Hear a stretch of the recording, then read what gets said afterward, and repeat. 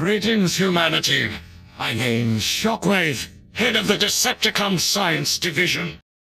I have been instructed to direct a lesson about the element known as cesium.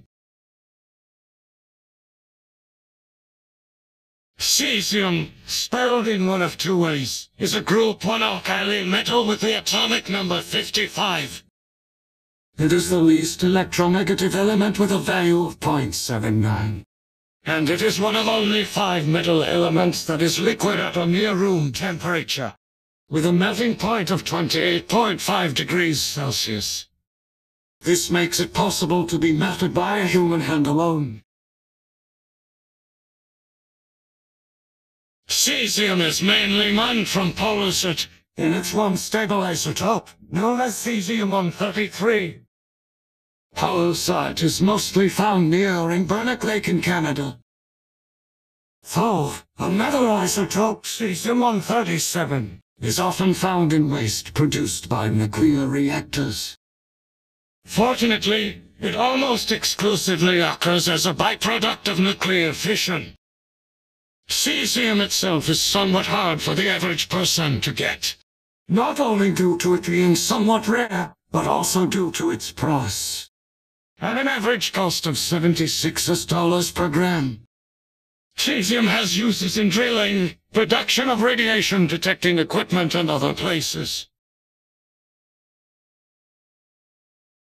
Although Cesium-133 is only mildly toxic, specifically when ingested, Cesium-137 is a radioactive isotope, and is thus very dangerous to organic life.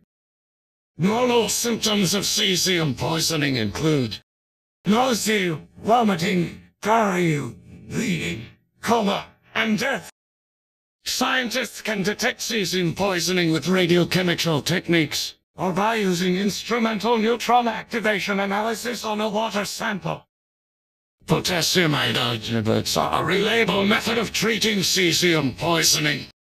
Said tablets will help with most of the short-term symptoms mentioned previously, although some long-term symptoms such as cancer can persist after treatment. Cesium is not only dangerous due to radioactivity or toxicity, but also due to its reactivity. Much like potassium, cesium reacts with water in a very explosive manner. Prepare the sample.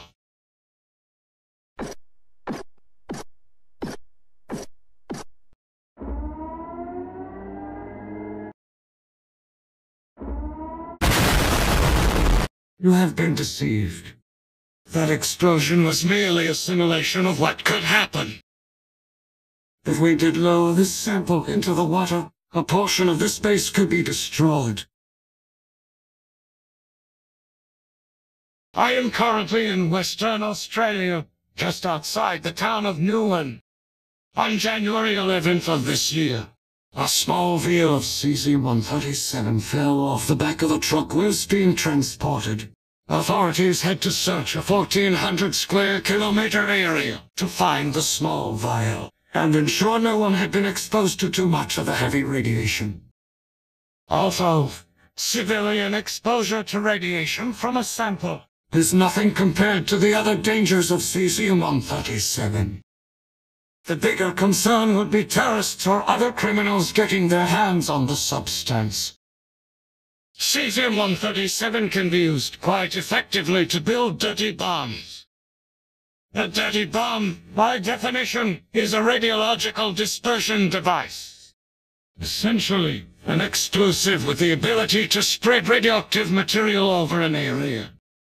Though, unlike a typical nuclear weapon, dirty bombs do not generate a mushroom cloud or blast wave.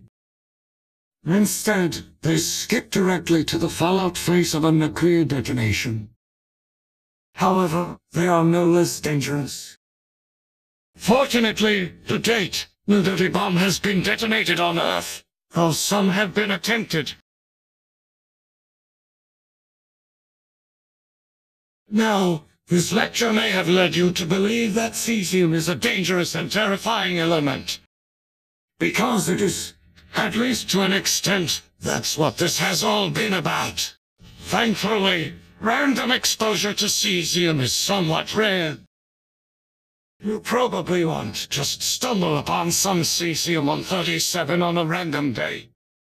But keep in mind that accidents do happen, and sometimes something ends up where it shouldn't be. The best you can do is stay vigilant.